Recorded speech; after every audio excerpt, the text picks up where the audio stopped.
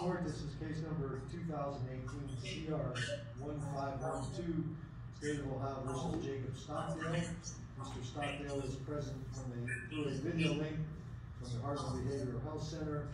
Present in the courtroom are Ty Graham and Eugene Kazantis, who represent Mr. Stockdale. We are here, Your Honor. There has been a report filed by Psychodiagnostic Clinic based upon a not guilty by reason of insanity plea. I have had the opportunity to review that, as have Mr. Graham and Mr. Kazantis. This time we will move as a joint exhibit and stipulate to the admission of the report in that. So we went over that report with Jacob, and at this time we are going to stipulate to the finding. Okay. Jacob, can you hear us here today?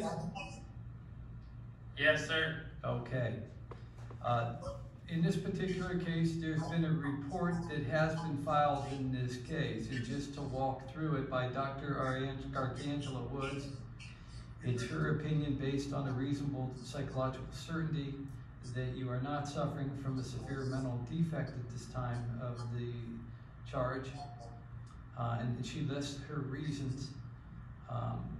She indicates it's her opinion, beyond a reasonable psychological certainty, that Mr. Stockdale was not suffering from a severe mental disease at the time charged.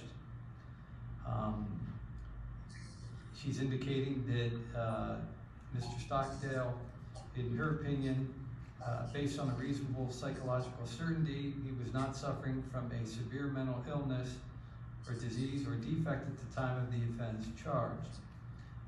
And an opinion regarding wrongfulness cannot be rendered because his defense is that he's asserting his innocence. So we have this report. We've done the competency. We've done several competency evaluations. We've now done the sanity evaluation. We have a trial scheduled for May 4th of this year. The defense, are you able, first of all, to get in to see your client okay? Your Honor, we are not at this time able to get into Heartland. We are, however, able to have Zoom conferences with him, which we've been doing on basically a weekly basis.